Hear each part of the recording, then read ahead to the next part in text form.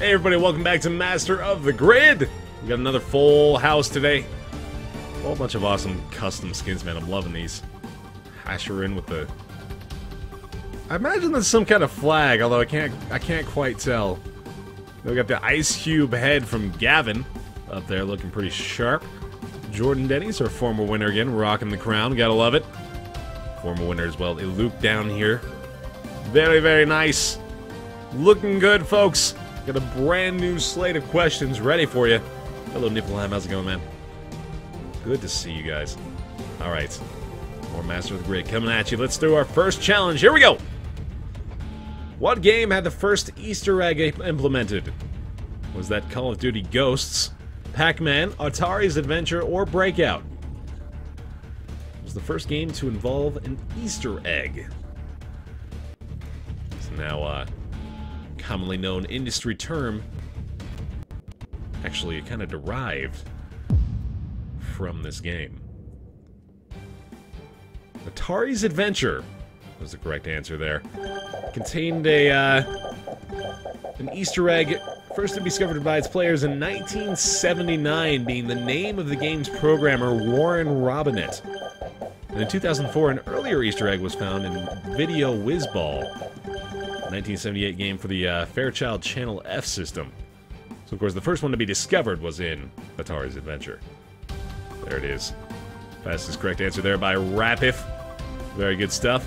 With Seppi rocking the Northern Line picture there as well. Good stuff. Pretty interesting first challenge there. Very, very good. COD Ghost, yes. Quite clearly the correct answer there. Very, very good. Alright. Kind of vague phrasing here, but I think the general idea is going to get by. Let's see if you guys can figure it out. Which language is English not related to? Only one correct answer here. Which language of these four is English not related to? Afrikaans, Basque, German, or Dutch? Of these four, which is English not related to? We shall find out. Yes, Novanus, please do not answer the questions in that chat. You can go over to masterofgrid.net and play along with us. Of course, just avoid typing answers in the chat in general. Basque is the correct answer there. Afrikaans, German, and Dutch all... or English, rather, related to all of those in some form or another. Tricky couple of starter questions here. Certainly not the easiest of the bunch. Rapif, the fastest to answer that correctly, still maintaining 3 hearts. Very solid stuff there. It's the Indo-European languages, man. That's the big kicker there. Wow, my goodness. Let's see. This is getting quite interesting. We're in our third challenge now. We very well may see some empty seats after this one. Let's find out. How many cells are in the average human body? 70 trillion, billions, hundreds of millions, or trillions? Submitted by Beaker. We have billions, hundreds of millions, trillions, or 70 trillion. So kind of a variety of available answers here. The answer is 70 trillion cells in the average human body. Now hold on there. I'm going to go ahead and verify this one, just to make sure. May have conflicting information. Just want to verify it.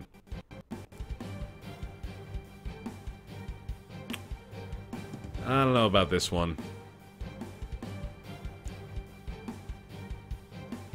Yeah, that's I don't like the options here. Because the trillions compared to 70, yeah, we're gonna nullify that. I'm sorry, guys, we're gonna nullify that challenge. We're gonna skip by that one. The phrasing on that one, I'm actually gonna go ahead and have to put that under review too. Yeah, that one's not good. The trillions combined to 70 trillion, that's kind of interesting. So we'll pass that one off. That's a nullify there. Alright, let's move forward. So we're now on to our third official challenge here. The Knights Hospitaller. The Knights Hospitaller. Knights Hospitaller were a Catholic order originating from a hospital associated with which of the following? Saint Arumba of Europe, Saint Mike of Venice, Saint Teresa of Avila, or Saint John the Baptist? Yeah, usually you better to go with the exact answers there. Saint John the Baptist, originator of the Knights Hospitaller. So you got that one right. Hospitallers probably arose as a group of individuals associated with an Amalfitan hospital in the Muristan district of Jerusalem, which was dedicated to Saint John the Baptist and founded around 1023 by Blessed Gerard Thorne to provide care for poor, sick, or injured pilgrims in the Holy Land. Tom, the fastest, answered that one correctly. Still rocking full hearts there, Tom, as well. Good stuff. Somehow it wasn't Arumba. Yeah, that's confusing there, isn't it? Very interesting multiple choice selection there. Hashar, we're going to be playing some Choice Chamber as well as some Sherlock Holmes later on the stream today, doing some Master Grid in a moment, though. Alright, moving on. Which of these regular characters from Star Trek, the original in 1966, was the only one that appeared in the original pilot episode? Is that Bones, Spock's Darth Vader, or Scotty? Bones, Spock, Darth Vader, or Scotty?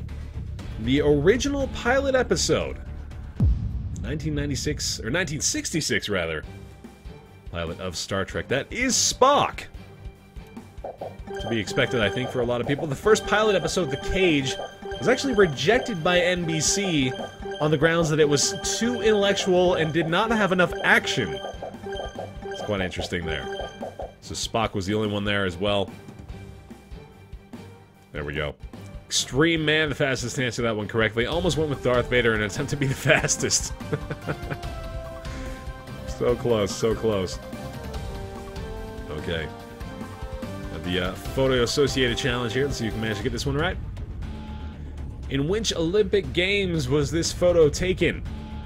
The 1976 Summer Olympics, the 1968 Summer Olympics, 1972 Summer Olympics, or the 1964 Summer Olympics. This is a very, very famous photo, actually.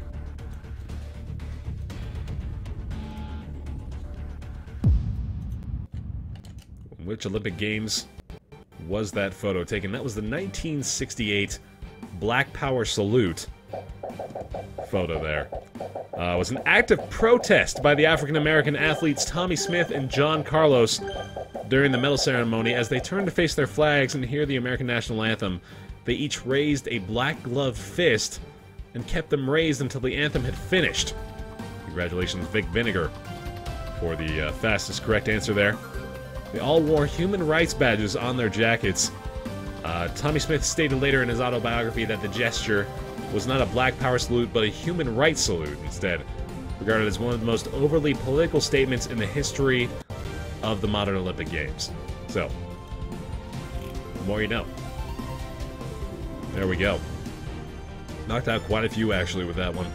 So it's still a tough question. I like the available answers there, because unless you know particularly what the photo is from, you can't really put a finger on the date, I suppose. So it's quite interesting there. You got it wrong, but people should know the answer to that, right? Yeah. I mean, I feel like I should have known the answer to that. I probably would have honestly gotten it wrong too. I couldn't tell you like the exact year without having the reference on hand, but yeah, good to know about that kind of information. There we go. Who wrote the St. Matthew Passion in 1727? This is in the field of arts and books submitted by Daniel Harrison. Is that Johann Sebastian Bach, Henry Purcell, Wolfgang Amadeus Mozart, or Ludwig van Beethoven? Who wrote the St. Matthew Passion in 1727? Hello, Randomness. How's it going? Welcome back. Good to see you. Good to see you. Thanks for maintaining the subscription, man. Appreciate that a lot. St. Matthew Passion composed by Johann Sebastian Bach in 1727. Knocking off quite a few here. Still got quite a few in the middle row going strong. Hammer and, is that Mattel up there? Very nice. Shooty back in his regular spot. Fastest answered that one correctly think I saw full hearts on Elisee there as well. Well played there as well. Good stuff. T, how's it going? Welcome, welcome, welcome. You knew that one, Elisee Razor Kill, nice. You've guessed 3 in a row, Jim Coles. Holy cow. We are down to 4, 8, 12, 16, 20. 20 contestants remain. Tom is still up here. It looks like, actually, there might be a graphical glitch up in this direction. Rev, Ricky D, Bienen, Hammer still here, Hitoshura, Vic Vinegar, Nurarg, Guest 2601. Elisee may be the only one with multiple hearts right now. This is quite interesting. Jim Cole still staying on by the skin of his teeth there, of course, guessing those last few. Wait, saying those German hits, hey man. I won't claim to be capable. Certainly true. Alright. Why do chameleons change color? There's only one correct answer here, keep in mind.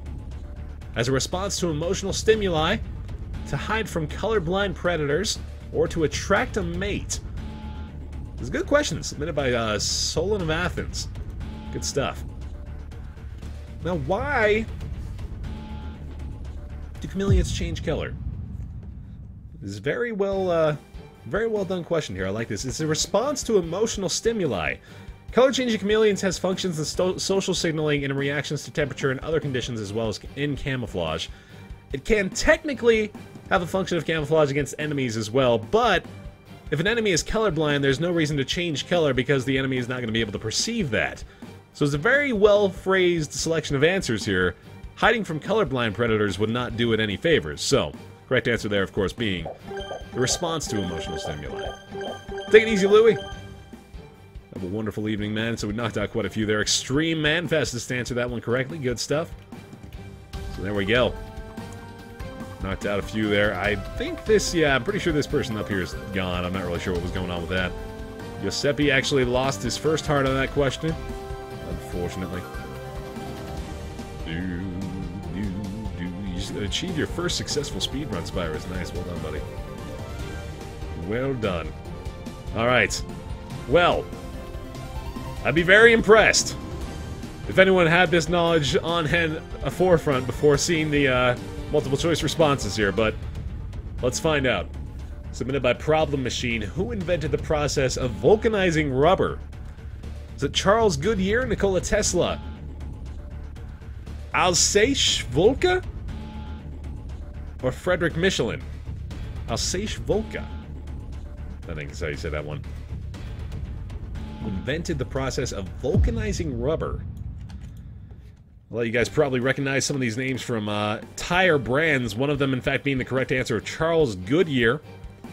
Very well known in the automotive industry there. Knocked out quite a few. A couple of folks managed to get that one correctly.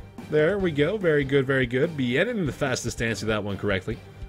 Charles Goodyear invented the process of vulcanizing rubber. Labor Red Dragon, how's it going? Vulcanize your rubber. Nice. You're gonna win, Vic Vinegar. You're staying strong up here, aren't you, buddy? There you are. I see ya. I see ya. I think we've only got 6 left. I'm not sure what's going on up in this direction. If somebody's playing up here, let me know what's going on in your chair, because I'm not really sure how that happened. But Yo Sup still sticking around. Elisee's got his 2 hearts. Hammer still sticking around as well. Yenin, Hitoshura, and Vic Vinegar still going. Ooh.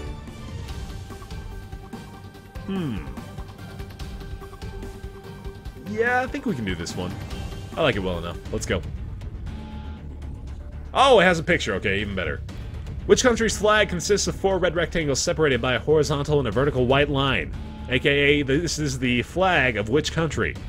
Is it Finland, Denmark, Iceland, or Norway? Assuming you can all see the photo, which country? Or rather, this is the flag of which country, submitted by the Ward VG. That is the flag of Denmark. So you got that one right. Wow, not cool. That was actually really good multiple choice response answers there. Good stuff. Yo Sup got the fastest correct answer there. Elisee actually got that one incorrect as well. Drop by college work from Mars, probably get that done. Right on random to say thank you very much for hanging out, man. Have a wonderful evening. There it is. So many wrong answers, my goodness. That is the flag of Denmark, folks. Southwest of Sweden, south of Norway. So those are all very close countries geographically to Denmark, but as far as their flags are concerned, I mean, Sweden, you got the blue and yellow, so the colors are completely wrong. I don't know. Probably just not really, common knowledge there. But, we'll move forward. Team graphical glitch. Wow. Oh, this might be a killer here. Team not Hammer. What we got left? Hammer, of course, is still staying strong. Giuseppe's still in there, regardless of the last couple of questions he missed. But Yosep still in here as well. And then we just got some guy hanging out in the bleachers, cheering people on. Team glitch guy all the way, yes. Alright.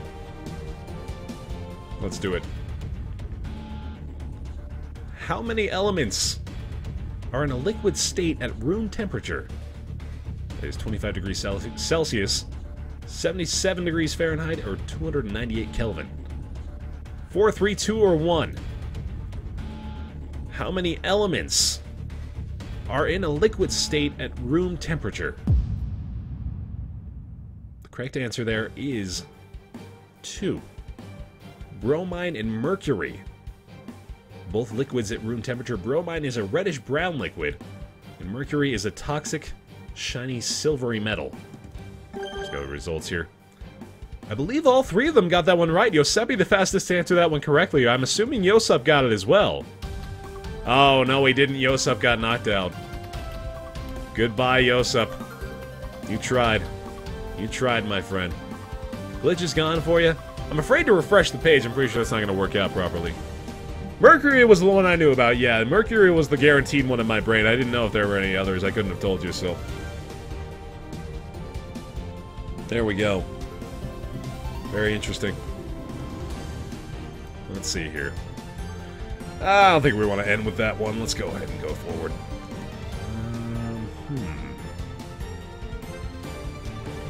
That'll work. That'll do. Gonna tick off all the valid answers for this next question. Which of these countries are smaller by area than the United States of America? Australia, Brazil, Canada, or China? And China, even. Submitted by Sigma Receptor. Which of these countries are smaller by area than the United States of America? Let's tick off all valid answers. Correct answers there. Australia and Brazil. Canada, much, much bigger than the United States of America. And China, surprisingly, is a little bit bigger. In fact, from largest to smallest here, we've got Russia, then Canada, China, the United States, Brazil, Australia, then India, in that order. I think both of them got that wrong. Yes, nobody got that correct. Giuseppe and Hammer still going toe-to-toe. No lies will be removed. There we go. 50 grand on Glitch Guy winning it, yes. That's a deceptive question there. I like that one as well. Okay. Let's see here. Might be a guess, but we might have somebody who knows this kind of information offhand, so we'll see. Michael Collins is a 20th century revolutionary from which country? Scotland, Wales, Ireland, or England? Michael Collins. Now you might be able to discern, based on the last name there, a bit of cultural heritage. Perhaps the Collins name derives from a particular nationality. That would be Irish. The Irish name Collins. Michael Collins, famous Irish leader of the 20th century. So you managed to get that one right. We got a knockout of Hammer, which I believe means we have a winner in Giuseppe! Congratulations to Giuseppe. Well done, my friend. Perhaps of Irish descent yourselves. We'll never know, but Giuseppe has gotten it. Ireland was the correct answer there. Congratulations, Giuseppe. Well done, Mr. Pokeball Head. Enjoy your 1,000 Griddies. Go get yourself a fancy new hat. You have earned it. Well played. Now, we're going to take another 90-second break here, guys. We're going to end the show and open up seating once more. We'll be back with even more Master of the Grid right after this.